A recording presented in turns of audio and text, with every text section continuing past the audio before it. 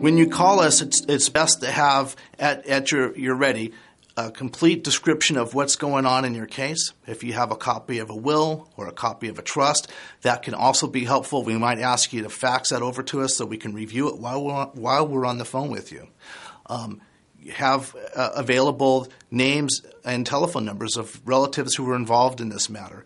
If this is a case where we're dealing with a renegade trustee or a renegade conservator, we want to get as many people possible on your side as your relatives together to show a force when we go into court to make a change.